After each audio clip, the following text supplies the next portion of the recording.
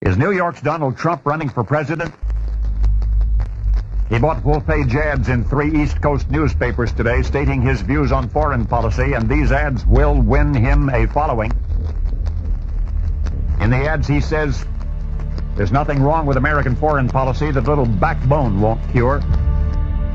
And he says we have no business spending ourselves broke in the Middle East, protecting ships that are not ours, and oil that we don't need. Rumblings in the Trump camp point as far as the presidency. Somebody has to help this country, and if they don't, the country and the world are in big trouble. Because within a short period of time, as sure as we're sitting here, there's not going to be a country and there's not going to be a world. I have no intention of running for president. And if it got so bad, I would never want to rule it out totally. Together we will determine the course of America and the world for many, many years to come. For too long, a small group in our nation's capital has reaped the rewards of government while the people have borne the cost.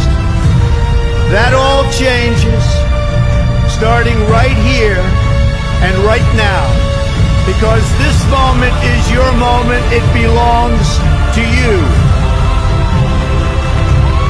The forgotten men and women of our country will be forgotten no longer. Trump leading in 5 of the 6 most important battleground states. Biden continues to trail Donald Trump. Our latest polling out of Iowa also shows former President Trump with a 30-point lead over his nearest rival. The Republican primary is over. Donald Trump basically has this nomination locked up.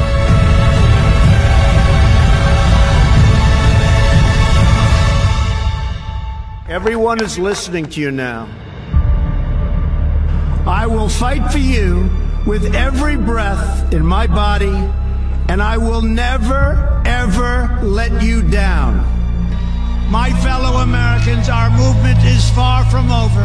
In fact, our fight has only just begun.